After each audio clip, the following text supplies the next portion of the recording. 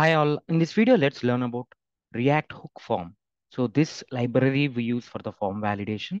So about forms, so forms are very essential part of how users will interact with the applications. While the developers dealing with the forms, the main thing they come across is like validating the user input and also all the edge cases, which sometimes may be some painful task for us. So with the help of this library, it would be like a painless task. So let's see that. So firstly, about this React Hook library. First thing, the first advantage is it has zero dependencies. The second advantage is it is very small, tiny package, a very small package. Okay, so it will not add more load to you.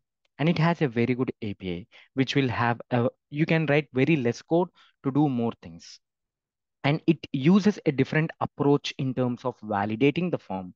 That is, it's not it is not depending upon the state of that input field. It will depend like it will work with the refs, like uncontrolled inputs. It will do the validation like an uncontrolled inputs. So because of this, the re-renders would be reduced. That is the main advantage, which increases the performance. So fine, so let's see how to do that. Firstly, let me start with the installation. So this is a sample React application. So I'm just installing React Hook Form. Okay, just now install this React Hook Form. It was installed. And now the second part is, so I'm going to the here, I'm importing. First thing is you need to install React Hook Form and you need to import use form. So this is should be imported from the React Hook Form. So this is the use form is a hook which helps us to validate the things. So let me explain about this use form. And now this use form, what does it returns? So it returns an object. So this use form, so what it returns is it returns an object. So I'm destructuring that object. Okay, it returns an object. So with this object, what does it give? It gives a register and handle submit. So these are the two things it is going to return us back. So I will explain about what is this register and handle submit. Register. So register means all the input fields. So whatever you have the form and all these input fields, okay, these fields needs to register to this React hook form. They need to register to this React hook form so that you can validate its value and you can track its value changes as well. So that's the reason you need to register the input fields to React hook. That's the reason we are importing like we are destructuring this register method. So how to do that? Dot dot dot. We are doing this three dots like we are using the spread operator syntax. So I will explain why we are using this spread operator. So the syntax seems to be something like this. So let me call this as a first name. That's it. This is how it looks. And why we are using this spread operator before this? Because we are enabling the strict type checking. So we want to enable the strict type checking. So that's the reason we are using this spread operator. So this is how we do for the register. So that's it. It means like this first name field is registered for the React hook form so that this can be validated and this can be like you can see the value changes as well. You can track the value changes for this input field as well. Fine. The same thing you need to do for the age as well. So I'm just copy pasting here and just modify the name here. And it would be good to have this name field like first name. Okay. And name field age. So this is a good thing to have. Okay. Now, let me replace this with the age. Fine. So like this, you need to register your method. Okay. And how to validate this? So to validate this, you can use so the same HTML attributes. So I'm using, so in the register method itself, you need to pass a second parameter. I'm passing this. So what you want this as a required field. Yes, I want this as a required field. Okay. You can say this. Yes, it is a required field. Okay. And for the age, yeah, you wanted to keep. So whatever you can comma separate and you can give whatever the validation you want, you can give here. Okay. This is a sample I'm showing. I will be showing this with the yup. validation schema library as well. This is sample how to consume this React hook form. And later you can, the second parameter I'm using here.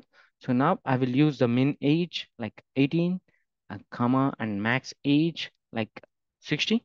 Yep, this is a normal validation I'm keeping for the age. Okay, so this is how you need to use this register method. Now these input fields are registered, ready for the validation, and its value would be tracked. Okay, fine. This is good, right? So far it is good. Now coming to the handle submit, how we should use this. So this handle submit, we should give to the, this is a form component.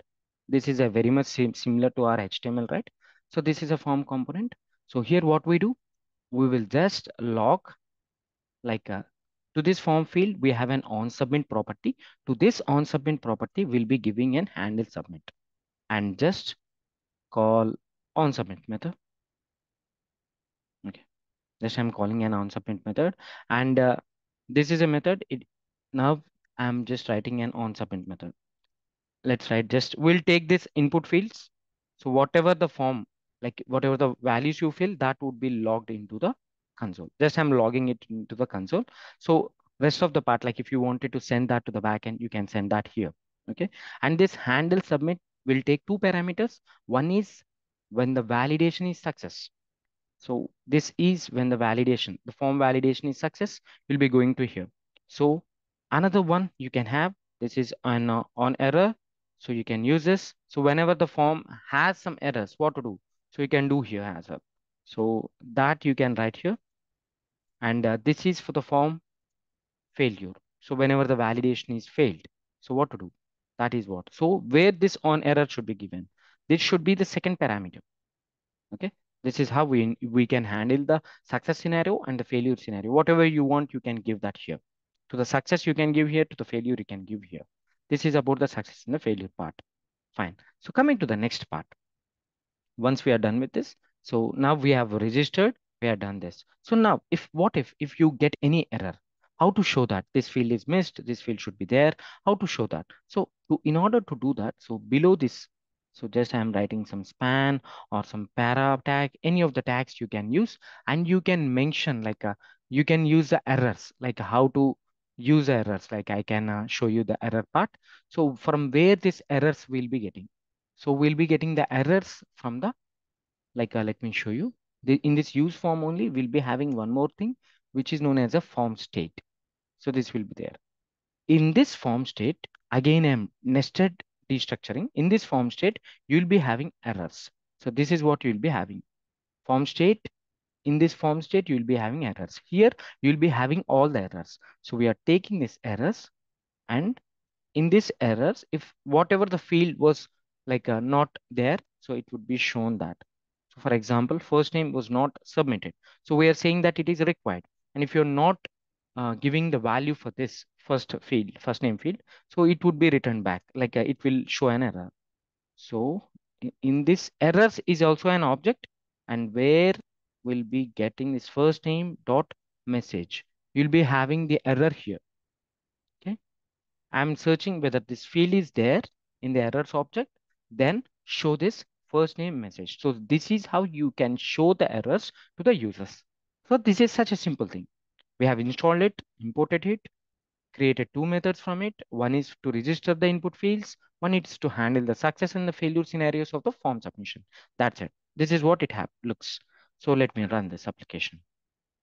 Fine, I'm running this. So once it is run, so let me go back to the browser. I will show you. I will open the local host. Yep, it looks something like this. So let me show you. So this is some render count. So the reason behind this is like wanted to show how many times this component is re-rendered. For example, in this form, we had an header component. So this is nothing like a fancy. So just we have used a global variable just in order to count how many times the component is re-rendered during the values giving to the input fields and during the submit form, how many times the component was re-rendered. To maintain that, to showcase that, we have used this header component, and that we have included here, okay, inside this form, so that we can understand how many times it is re-rendering. So fine, let's go back here, and I'm giving sample values here. Okay, fine. So if I submit, so the render is 3 times. So I think ideally it should be 2 times. Okay. Uh, it should be 2 times ideally. Fine. So somewhere I did some mistake. Fine. If I'm removing this part, okay, and if I click this, so the rendering part occurs only when it is needed. It's not for each and every child, it would not be rendered. So that is what I was trying to showcase. It only renders once and when it is necessary. Okay, that is the main advantage of this. This happens only because it is not dependent upon the state values. It is dependent upon the refs. So it internally works with the refs. Okay, it means like uncontrolled component. Refs means like it will directly check this DOM and it will impact the things. Now we understood how this works, and the reason it is not showing any error is we have just kept it as a required. So here, if you want, you can also mention any of the text like a required. So you can, instead of just saying true, you can give a value. So this field is required. Just give this. Okay, that's it. Instead of true or false, if you give this text, that would be replicated there. So now if you see here, if I replace this, okay, I'm directly submitting this. See, this field is required. This is what the error you'll be getting. Okay, fine. This is how we need to handle the errors. So far we understood how to take the values, how to show the errors, all these things. But now the another part which I wanted to show is like how to use the validation schema. Okay, and this would be you'll be getting when you submit. When you click the submit, you see a console, right? That you'll be getting here. Okay, and like this you can register a number of things, but to make this more simplified, so what we can do is like we can use a yup libraries, like form validation libraries like yup. So let me show you how to do that. So far I think everyone is good with this, right? So fine, so let me show you how to use the form, like a form yup libraries. I'm using yup. Okay, I'm installing this yup library. Yup is like a schema library, like we need to define a schema, and you need to define, give that schema to this form. Okay, then it would be right, all these use cases, edge cases would be covered. So for what we are using required, min, max, these are HTML attributes to validate a form. That's it. Not, we're not covering a broad case, broad edge cases here. Okay, we're trying to do that with the help of this yup validator. And along with this, we also need to install one more package where you will be defining the schema with the yup, and that schema you need to give to this hook, right? Like to this use form hook. How to do that? We'll be having a resolver. So we'll be installing that. So that's the reason we are hook form resolvers. So this is a package, npm install hook form resolvers. So yeah, we have yup and yup form resolvers package now. So how to do that? Let's see. So I'm importing import star as yup from yup library. Now I have installed this yup library, and now let's define. So constant, I'm defining the schema. So what are the fields I have and how I'm defining that? So yup is the one, and dot object. Now I need to define the shape of this object. So now what is the shape? Like let me define the first name. Okay, and yup dot string. That should be a string, right? The names should be string dot required. So you can use n number of things with the yup. Okay, all the edge cases can be covered. If you wanted to give an like website, okay, like website should be like an URL should be there. Email, it will be having some sort of syntax. You no need to worry about that. Just if you mention that yup dot string dot email, it would be taken care. Okay, yup is a famous library. Most of us may know about it. So that's the reason I'm not telling more about it. So this is like a positive. It should be a number. Yep, I'm giving age as a number. It should be a positive, and I'm telling that it should be like an integer. You can also mention that as a min and max as well. And I'm also telling that as a required. So like this, you can change the validations. Okay, one after the other. Now I got a schema validator. So I'm only using for two fields. You can use for a number of fields. All the fields which are present in your application, you can use like website, URL, first name, last name, a text area, all the fields you can put here. And now we are good with the schema. Schema is ready. Validation schema. We have used yup to define the schema.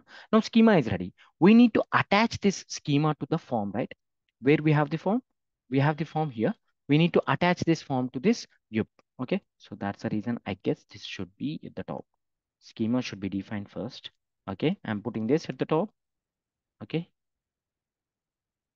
I'm putting this at the top. And now we need to give this validation schema to this use form. So how we are going to do that?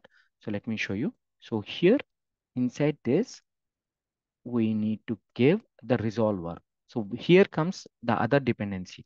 So we need to import another, like we have installed one more library, right?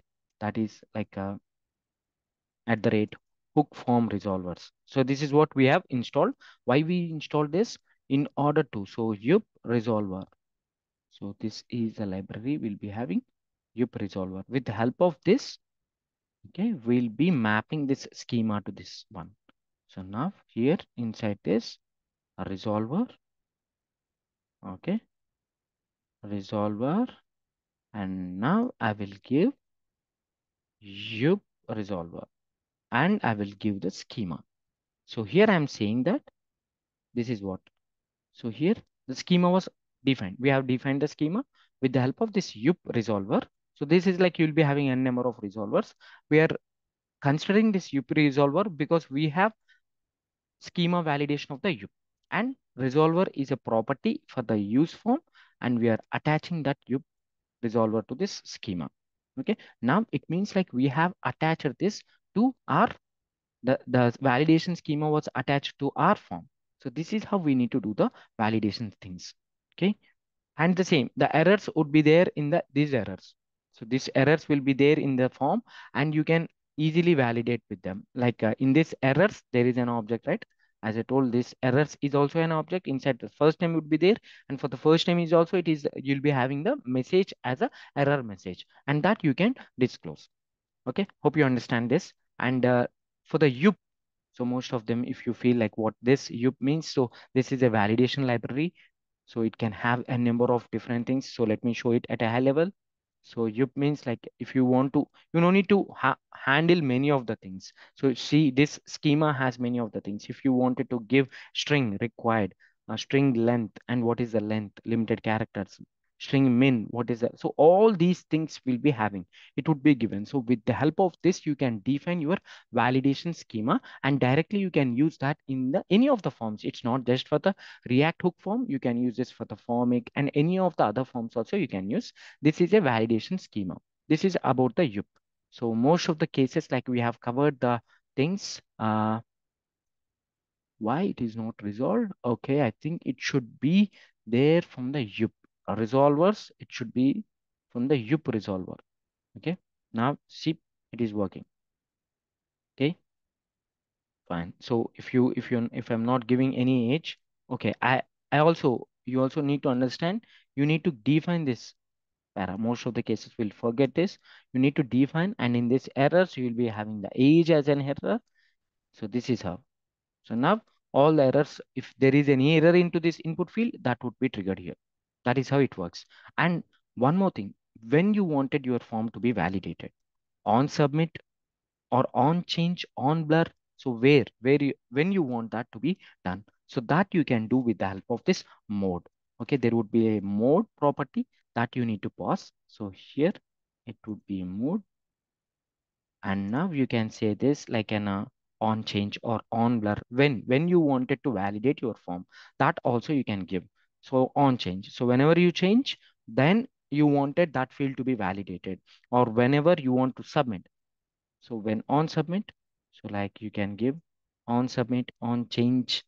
So this is how you can change the mode. Like when you want the form to be validated, that also you can have. So there would be lot more properties related to this, but this is a basic understanding of how to use it, how to validate it, how to use the validation schema in it. Hope you understand the video. Thanks for watching. Please subscribe for more videos like this. Thanks. Thanks a lot.